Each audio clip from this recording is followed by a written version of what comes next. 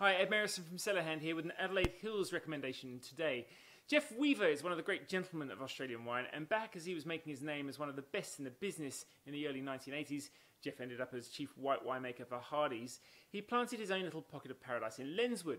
Now that was all the way back in 1982, making Geoff a veritable pioneer of the Adelaide Hills as a wine region. Now all of Geoff's wines have grown on this same vineyard, and today we're looking at his 2019 Weaver Single-Vineyard Lenswood Chardonnay. Now what I always see in Geoff's whites is purity and tension. There's always a powerfully assertive line of Adelaide Hills acidity driving them through the palate with just the right amount of juiciness to run with it. This one here, it's got an expressive, broad, highly complex nose with honey, almond, hay, cream, white peach and citrus.